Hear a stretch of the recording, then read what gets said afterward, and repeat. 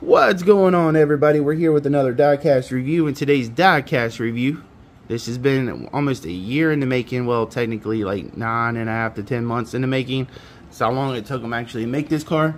Car looks super sweet, but it's Justin Allgaier's Martinsville car. If you actually picked the Martinsville car in the picture that I posted of what the two cars were, the second car, which we did yesterday, was the Ryan Blaney. If you haven't seen that video, please go do so. That was yesterday's. That was a championship car, which was, I love that car with championship trophies. But if you haven't watched that, please go back yesterday and watch that one video.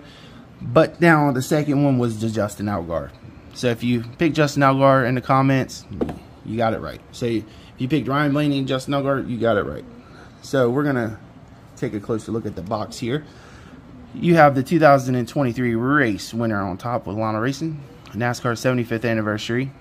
Race version 124, the official diecast of NASCAR. Of course, you have the render pick. Then you have the standard finish there. You have Lionel Racing, the official diecast of NASCAR. Of course, LionelRacingGarage.com on the back. Same thing that we read on top. Man, I miss when they used to put like schedules and stuff actually on the back of the box, not just what the top of the box looks like. And of course, you got trademarks on the bottom. The sticker on the side, which is the standard finish, but it's the autograph version, which is one of 504 for Justin Allgaier. So that's enough of the box. The box looks good. I do like the boxes, but I wish they could do actually a little bit better. I mean, you're paying, I think I paid $85 for this one, so I wish they would do a little bit better on the boxes. Just my opinion, but what you get with it, you get that the autograph's real from Junior Motorsports. You get the Xfinity race win sticker. It looks good. You get the return policy. You get the build your own virtual garage, and now you get the stat card. Stat card is from Martinsville. Justin Allgaier, Dead on Tools 250 winner, October 28th, 2023, from Martinsville, Virginia. Of course, this was a playoff race. You got time of the race was 2 hours 26 minutes and 7 seconds. Started second. Total laps was 256 for 134.656 miles. Number of cautions was 15 for 101 laps. That's a lot of laps. Laps led by the winner was 21, and margin of victory was 0.032 seconds.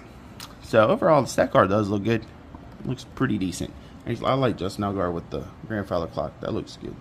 So now that's enough of the stat card. Let's actually lay it up top. Let's take a closer look at the car.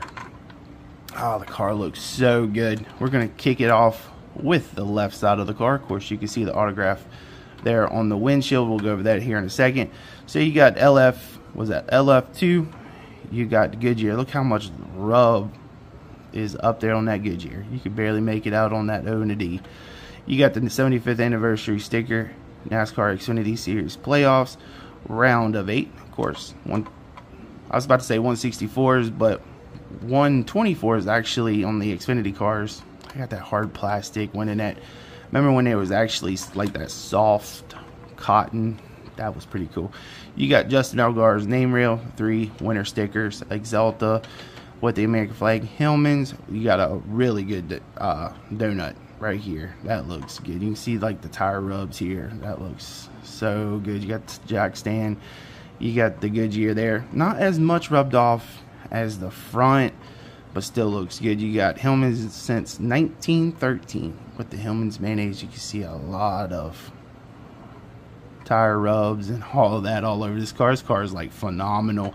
Definitely one if you haven't picked up. I think over time this car is literally going to be one that's going to be hard to find just because of the race damage all over it. You got the Camaro, which with Lionel, I mean, they can't tear the mold up, so it's all sticker. I mean, I don't know. From a distance, that looks good. It looks like it's been beat up on the back. But when you're up close to it, you can just tell that's a sticker. If they would have just cut this part off, I think that would have probably made that look a lot better. You got Hillman's with the 7 Chevy symbol. Hillman's on the back deck. Of course, that doesn't open with the Xfinity cars. You got Allgaier's on the back window. Bin number 90. It's actually my lowest one I've actually ever got. You got the 7 on top. Roof flaps do not open. No, they do not open. I haven't bought an Xfinity car for so long, so some of the stuff is like kind of weird because it looks like it would open and it should open, but it does not open. But we'll take it to the right side, the best side. Look at all that damage on that side. Look at all them donuts. It's like what, 4 donuts there and 1 with over the 7. You got Hillman's since 1913 with the Hillman's mayonnaise. You can tell where he got into the wall and it kind of tore a little bit of that quarter panel off. Just a tad bit, made it come apart a little bit, which looks really good. I mean, close up, you can tell it's not pixelated, which is a big positive, because back a couple years ago, you can tell when they actually got into the wall that it was all pixelated, and this is not pixelated, which is very nice. Like, that damage is so good. Goes all the way up to the front. You can see where the Goodyear has been in, where the dent is. That looks good. Who he actually battled for this win, I cannot remember. I mean, it's been almost a year ago. I could go back and watch, but I want y'all to tell me, who did he battle coming actually to the line with all this damage? I think it was Cole Custer, but I'm not 100% sure. And I actually did forget to say that's Richard Hillman on the right side, and you got Justin Allgaier over here, but you got Richard Hillman there. So you tell me in the comment section below, who did he battle coming to the line? Because I actually forgot. Oh, and I did forget about the tires too. These tires on the right side is just rubbed off. Can't even, you don't have no logos on it. But man, that damage looks so good. And you can actually see inside the car, which if it'll stop being so blurry, you can actually see inside. You got the gear shift, you got the steering wheel, you got the seat, and you got the fire extinguishers. Yeah, we haven't talked about the fire extinguishers for a long time, but you got 2 in there. I know we always said it in every one of them. Always look for the fire extinguishers. But like I said, so you leave in the comment section below, who did he actually battle? Because I cannot remember. But you got the front end, looks good. You got a lot of damage all over this car. This car is definitely one that I'm glad I picked up. You got the Camaro with the Chevy symbol. You can see the damage there on the right side. Left side doesn't have much, but it's not really a lot of buildup. It's more down here on the splitter, which you can see the buildup. Not much overall on the hood and front of the car, but it's just all damaged.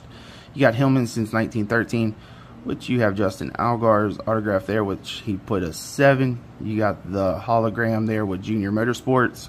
You got the Xfinity banner with Allgaier. Of course, it's purple for the chase or the playoffs.